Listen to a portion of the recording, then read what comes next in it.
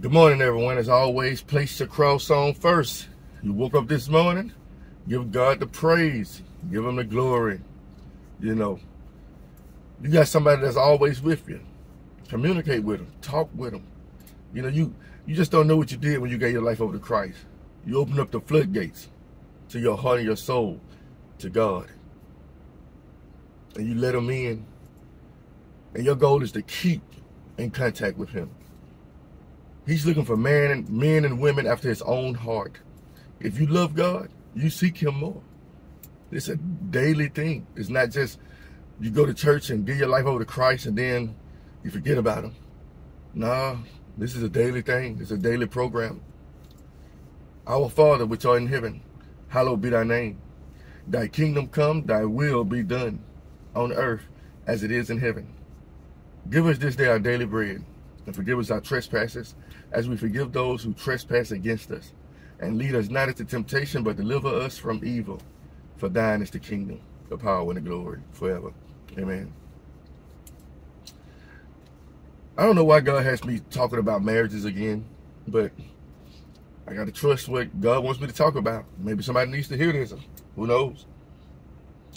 Let's read from Hebrews chapter 13, starting with verse 4. Actually, I'm just going to read 13:4. Marriage is honorable in all, and the bed undefiled. But whoremongers and adulterers God will judge. If you read through the New Testament, you're going to hear a lot of things about marriage. Even when he gives instructions on the church leaders, marriage. But I'm going to talk about a marriage that everybody loved, the Ruth Boaz story, the Abraham Sarah story. Certain stories they love about marriage. But I'm going to give you a story today that not so glorious, not so beautiful, but it still has the principle of marriage. Let's go over to one of my favorite books when I first found God, and I read this and I just saw myself in it. And the thing is, I see myself in a lot of these stories, this history, let's put it that way. But they're not just stories to me, they are facts. You know, and it's like we bounce around on certain things. Like, nobody wants to talk about this. Nobody even likes to read from this story too much. I haven't even seen pastors talk about it. But I've read it hundreds of times in my life so far since I gave my life to Christ. And it's one of the stories about marriage that I just don't understand. But marriage is not necessarily something you need to understand according to your own feelings and your own beliefs. Marriage is something you need to understand from God's perspective. Let's read Hebrews 13 one more time. One more time to see what God's perfect will for your life is. Now, I'm not saying everybody's meant to be married, but you might want to think about this long and hard in your heart. Marriage is honorable in all, and the bed undefiled. But whoremongers and adulterers God will judge. I read the Hosea. One of the craziest love stories, but it got a lot to do with God and his grace and his mercy.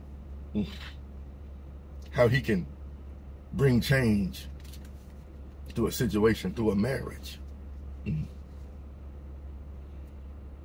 The word of the Lord came unto Hosea the son of Beeri in the days of Uzziah, Jotham, Ahaz, and Hezekiah, kings of Judah, and in the days of Jeroboam the son of Joash, king of Israel.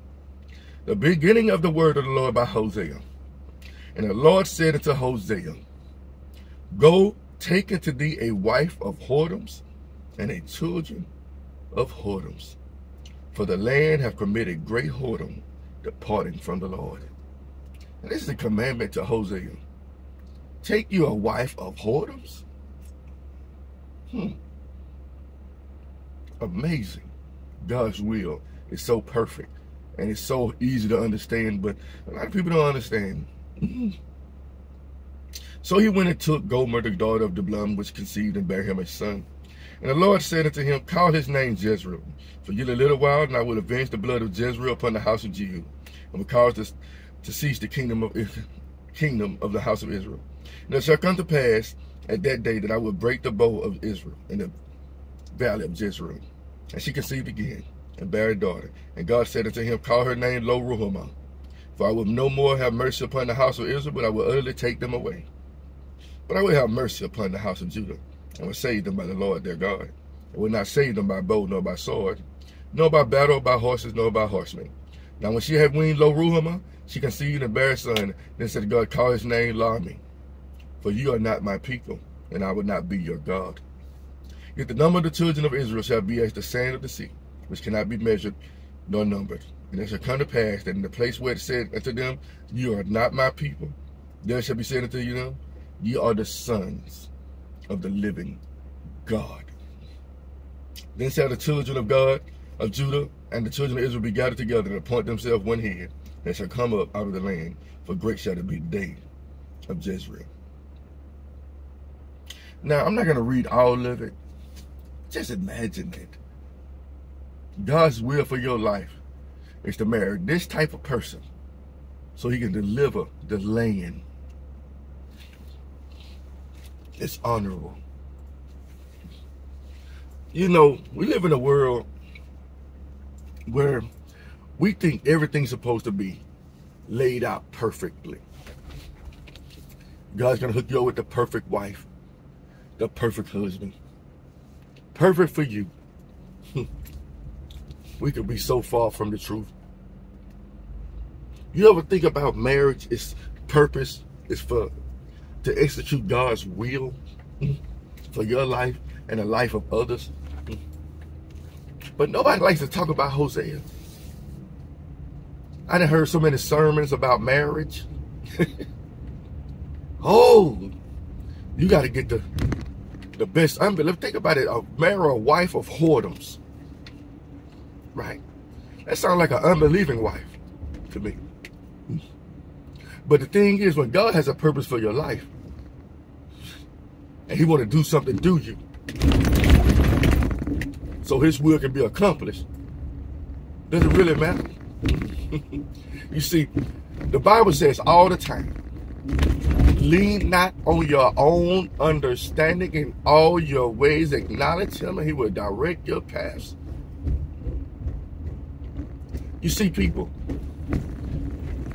the Bible does say, be not unequally yoked with non-believers. It does say it. But when God has a purpose, God has a purpose. Now let's go to somebody else. Samson.